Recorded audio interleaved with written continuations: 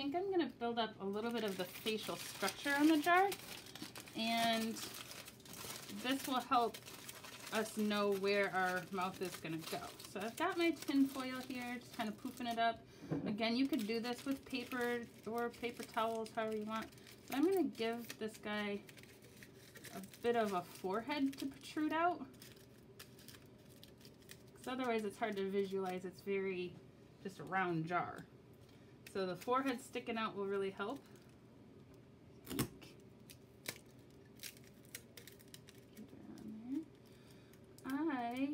I'm not sure right now. I'm not going to put anything. Maybe I should scoot it down even further. We'll see. I don't want to get paper mache up there. I'm not going to put anything right here right now because I'm not sure if I want my jar to be functional in the end. I was thinking about paper macheing something on this part so that I could take the lid on and off still. Not sure how that's going to work out yet. So I'm just making sure I'm not putting it over top of that part of my jar at the moment. And if you've got pieces sticking up, the paper mache will stick better to the tape than it will your tin foil anyways. So you don't want to waste a bunch of tape, but it's okay if you're getting pieces to stick down using your tape as long as you have enough resources. And I'm going to make a tin piece.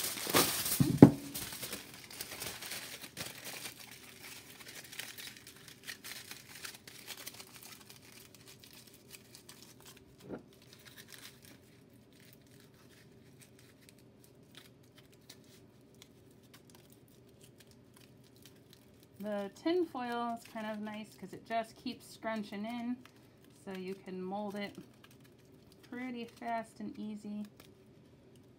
And I want to look at it from both sides. It's sticking out kind of far, but I can kind of play with that later. Push this down. He's going to have just a board chin, you know. And if you try something and you don't like it the way it looks after you've added some other features, you can modify it still. It's not set in stone until, well, never, you can always rip it apart, but till you start paper macheing.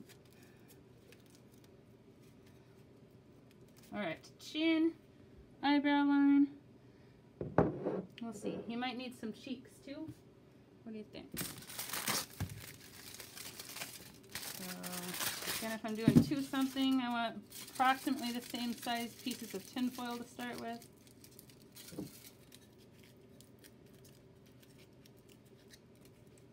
There we go. A little poofer cheek.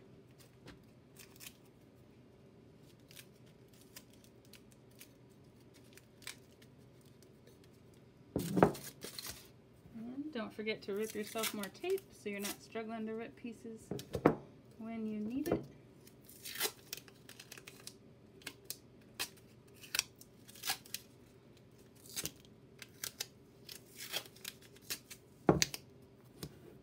Okay.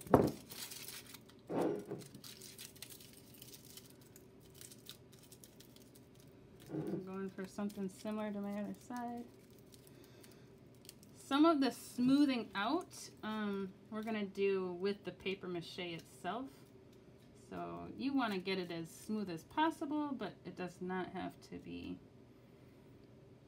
perfect there, because we're going to fix that when we mache. And they're still moving, so I'm going to take them down on the inside. And now we'll find out how well our eyes fit in here.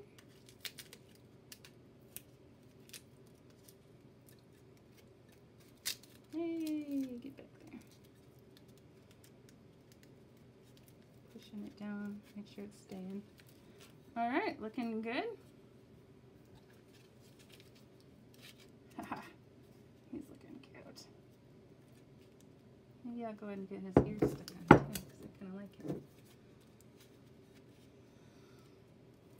Technically, the top of your ear is usually somewhere around the top of your eye line, so these would be a little bit lower. But again, he's a crazy, goofy guy, so I'm going to make him a little bit high on his ears, just because right now that's what I think is looking cool. And here's when that extra tab piece is coming into play. And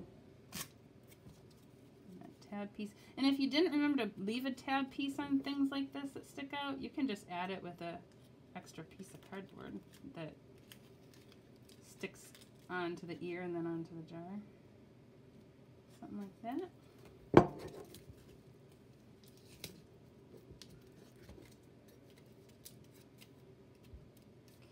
Okay, and adjust. I want this ear down.